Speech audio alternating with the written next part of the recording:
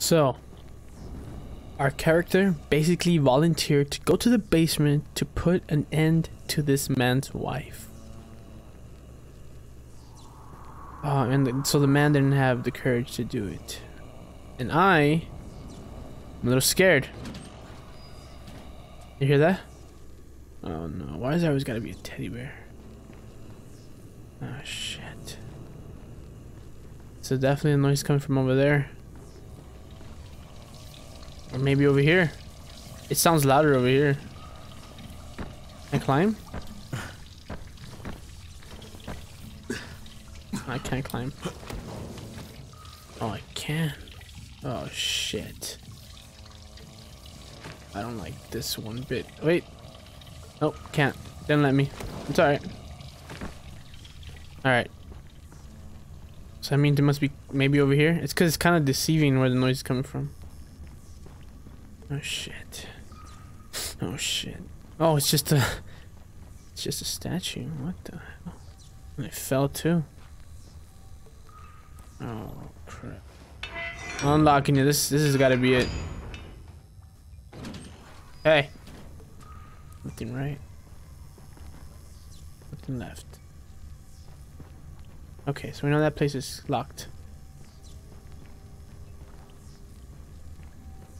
Oh. Oh. I think I gotta turn off the electricity. Yeah, so it's over there. It's coming from over there.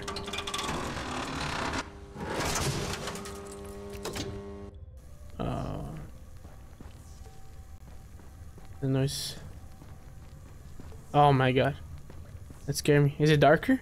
Oh my god, it's pitch black.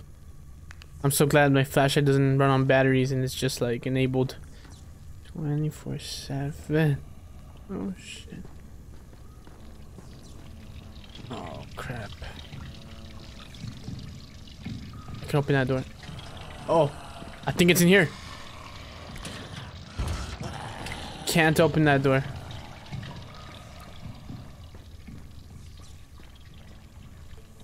Oh, I gotta go around. These are the type of side quests that I like. You almost forget that you're playing Dying Light. Hey. I can do this. Oh, I hear it walking. Okay. Okay, come on.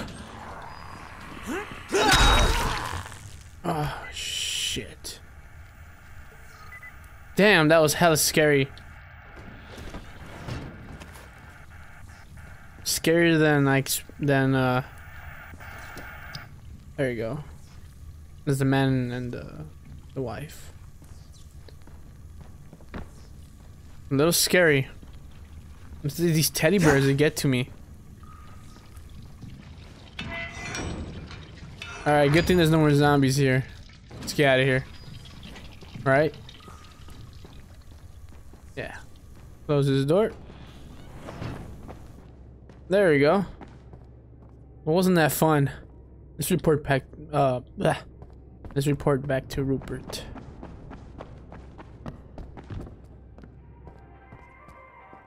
The man's wife. Did you find her?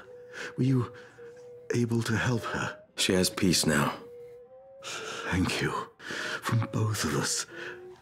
I hope somewhere I may find forgiveness for what I did, for what I couldn't do.